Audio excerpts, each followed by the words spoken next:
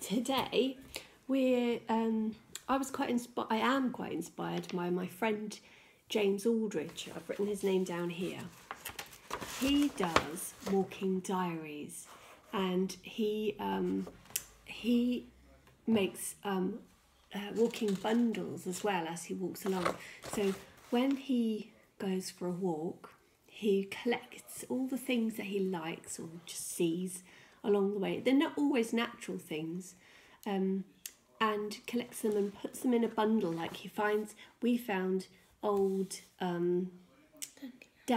sort of like daffodil bits today, but you could use lots of different things to twine around your bundle and wrap, sort of like keep it together for the day. It's like a little collection diary.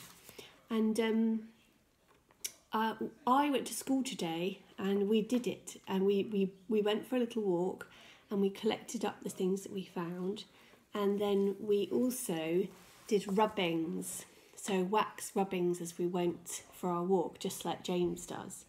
And me and Betty have done a few here, so this is what they look like when you rub the wax through the paper. I'll show you one now. Here's a leaf, and we put the leaf. You see how ridgy it is on the back side of it?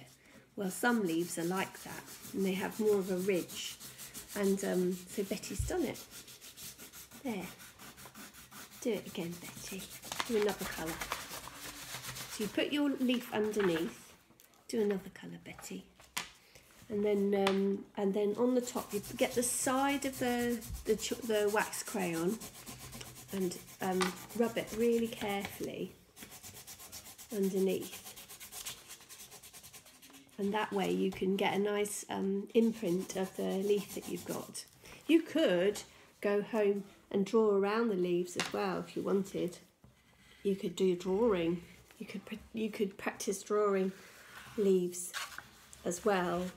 You could, what I thought was, when I was doing it, I was thinking, oh, the birds are singing.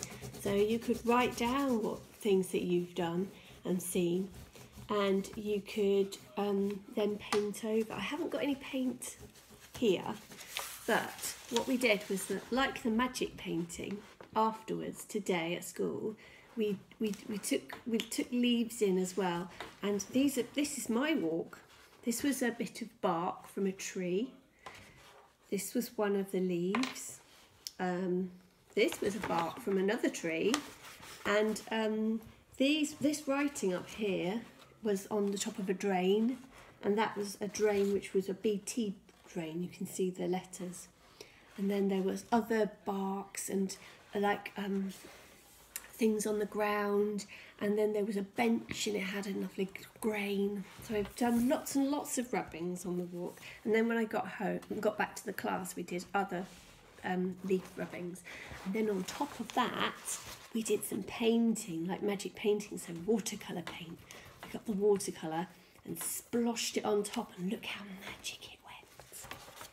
So on your daily exercise, perhaps you could go for a walk.